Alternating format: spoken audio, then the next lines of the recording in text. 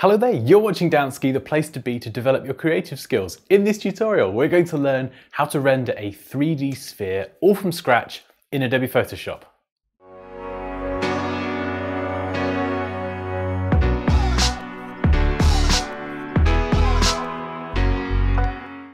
Rightio, so we're now in Photoshop and I've created a new document 1000 pixels wide and 1000 pixels high.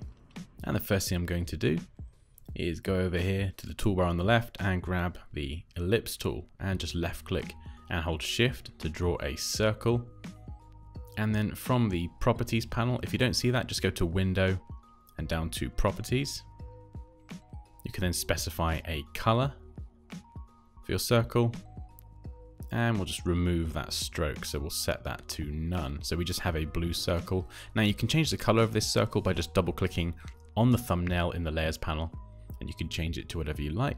I think I'll stick with blue for the time being. And we'll position that in the center so we have our circle. Now the next thing we're going to do is hold down Command or Control on the keyboard and hover over the thumbnail. And you can see when I hold down those keys, this little icon appears next to the hand and I can left click and it makes a selection of that circle. So now we're going to add a new layer from the bottom of the layers panel. In fact, we're going to add two. So we're going to call one of these shadows, and you can rename the layer just by double clicking on the text. And we'll call the next one highlights.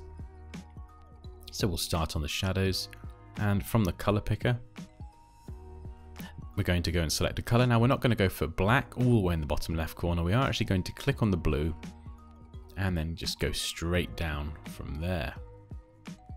So rather than go for black, we're going to go for a very, very dark blue. This just helps this shadow and the highlight that we're going to add just hang together a little better than a complete straight black. So next we're going to grab the brush tool and use one of Photoshop's soft, round pressure brushes. These are part of the default brushes, and you can adjust the brush size nice and quickly using the left and right square brackets on your keyboard. And I'd recommend something nice and big for this. So with the shadow layer selected, our almost black color and the brush tool, we're just going to do something like this. Now, if you make a mistake, just go edit and undo. And we'll do this a few times, just until I get the right amount of shadow that I'm happy with. So for this shape, our light source is going to be up here in the top right corner. So it's casting a shadow on this shape. Okay, so I'll go with something like this. Now we've still got this selection made here, so I'm going to switch over to the highlights layer. And from the color picker, again, sample this blue, but we're going to go up. And you can even adjust the hue ever so slightly as well.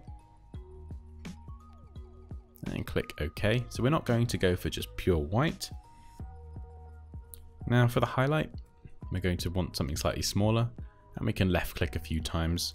Try a few different sizes out, and I'm just using that edit Command or Control Z shortcut just to undo.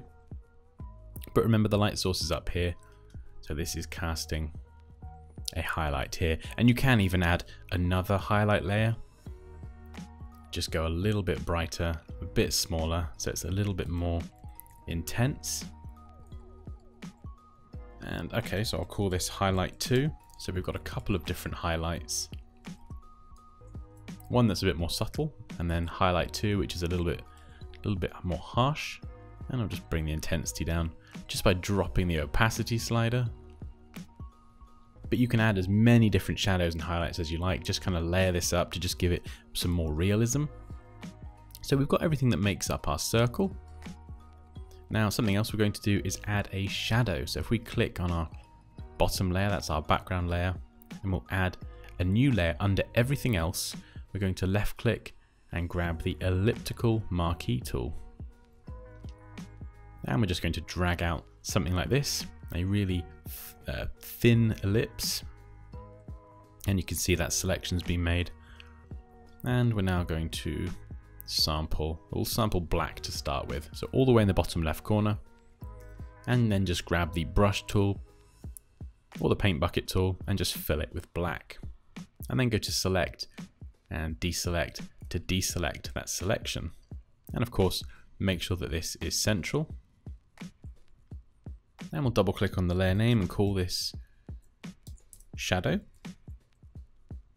And if we right click this, we can convert this to a smart object. Now the reason we do this is because when we start applying blur using filter effects, if we apply it to a normal layer that isn't a smart object, anything we apply will be permanent. However, because this is a smart object, if we start applying, let's say, a Gaussian blur and click OK, it now becomes listed as a smart filter. So we can turn this off, we can turn it on, we can drag the smart filter to the trash. We've got a whole bunch of different options. And we can then double click on the Gaussian blur and just go back in and adjust it. So I do like to use smart objects quite a lot. Even if they do increase the power needed by your computer and your file size, they're definitely worth it because it gives you that extra level of flexibility. So we've added a blur there.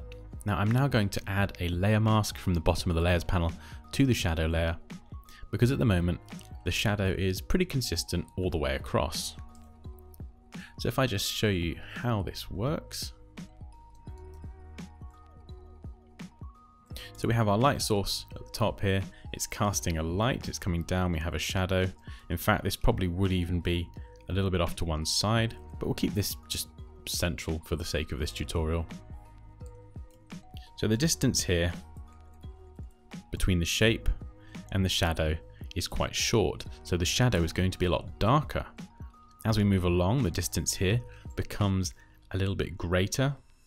So as this curve moves up, so this part of the shadow will need to become softer. And as we go out even further, the distance will incrementally increase to the point where the shadow is no longer visible. So if I just keep that layer there for the moment, if we go back to our shadow layer and select the mask, we can use that brush tool again with black as our foreground color and that soft brush, and we can just start to brush in from the edges. So I like to use quite a big brush for this, and I'm just single left clicking on the end point. And you can see now we've effectively created that graduation. It's a lot darker in the center, and as we move out, you can see it gets a lot fainter. So now what we can do with the shadow layer selected is we can go to Edit, Free Transform, and we can hold Alt, and we can adjust the size. Don't worry about how it looks while you're adjusting it. Just press Return and it will render. Or you could make this really, really narrow. Or we could move this off to one side. Or we could even make it a bit narrower in terms of height. And of course we want to position this so the shadow actually sits underneath the sphere as well. And then when you're happy, you can even adjust the opacity. I like to keep mine at 100% though personally, and then make any adjustments to shadow strength using that mask. So maybe doing something like this and adjusting it that way instead, but that's just me personally. Okay, so something else I like to do as well is I'm going to select my ellipse and right click and select Convert to Smart Object. Now at the moment this is perfectly sharp. This is a vector shape that we created inside Photoshop after all, but it's just a bit too sharp. So I'm going for something a bit more photorealistic. So I'm going to go to Filter and Blur, and then use either Blur or Blur More. It honestly depends on the size of your circle. And this just adds a bit of subtle blur to the edge that you get around, say, a subject or something in a photo. Photos just don't look perfectly sharp. So for me, it just adds that bit of realism. And if you do get a little bit of a highlight or a bit of fringing around the edge here on your shadow, just nudge it down once using the down arrow key. And then something else we can do as well is we can hold Command or Control on this original ellipse shape, and on top of absolutely everything, we'll create another new layer. And from the color picker, select black, and then we'll grab the paint bucket tool and fill this with black, and then just deselect that selection. and then go to Filter, Noise, Add Noise, and you'll see it does something like this. Now you can adjust the amount of noise as you like. And I've got the distribution set to Gaussian and monochromatic checked. Click OK, and we can change the blending mode to something like overlay or soft light. And it looks like this, which isn't great, but then we can adjust the opacity and bring this down. Now, the reason that I'm doing this is I like to have this set very, very low. But similar to in a photograph, you're of course going to get some level of noise. This just makes it look ever so slightly more realistic. Just you're adding that bit of noise rather than having everything be just too perfect. And we can double click this layer and call it noise. Now some of the things like adding the noise, the shadow, the subtle changes we're making, layering up multiple highlights or shadows, these are all very subtle changes, but when you add all of these subtle changes together, it ultimately adds up to a much more realistic end result. So I'm actually going to add another shadow. So again, we'll hold Command or Control to make a selection of that ellipse.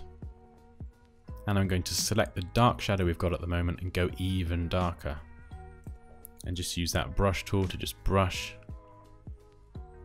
around this bottom edge here. And we could drop the opacity a few percent if it's just a little bit too strong. And we'll start naming these. So we've got shadow 1 and shadow 2. And it's always a good idea to name your layers because this can get incredibly complicated if you don't. Maybe just drop that down to 80%, a little bit more. And the shadow as well. Now we've created all of these shadows and highlights and our ellipse color using different shades of blue, whether it's light, whether it's dark. Whereas our shadow we created with just straight black. So if we select our shadow layer, from the adjustments icon at the bottom of the layers panel, we're going to add a solid color.